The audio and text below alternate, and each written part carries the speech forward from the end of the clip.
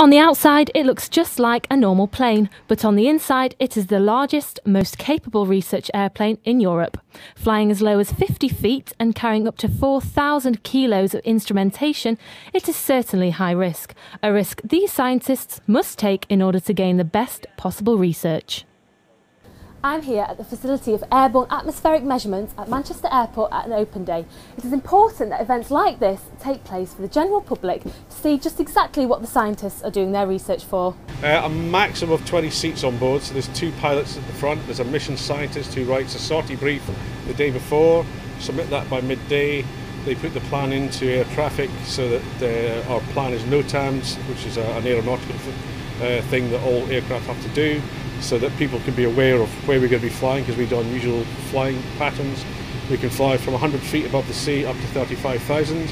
That's very unusual for an aircraft this size. If this was a passenger aircraft, it would hold 104 people, so you get an idea of the size of the aircraft from that, and just by looking down it you can see.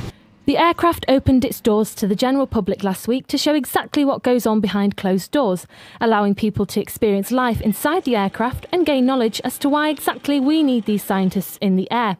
Without proper funding for the aircraft and the scientists that work on board, these experiments can't be done and research would be limited. We need to do calibrations on board, that's what we're using our cylinders for, and we're measuring all the pollution gases like carbon dioxide, methane. We can measure ozone and SO2 as well. Groups were taken on tours throughout the day by the scientists themselves, explaining what some of the most valuable scientific instruments in the aircraft can do. Some were lucky enough to get a hands-on experience dropping a drop sonde from the plane and sitting in the flight deck. Where you're stood is where the mission scientist sits, okay? And he or she runs the whole mission, so they're probably the most important person on the aeroplane, okay? The science crew, consisting of a mixture of University, Met Office and NERC scientists, recently flew over Manchester and Liverpool to test out the city's air pollution. This is just one of the very many different projects these scientists work on to gather measurements for authorities to improve things like air quality.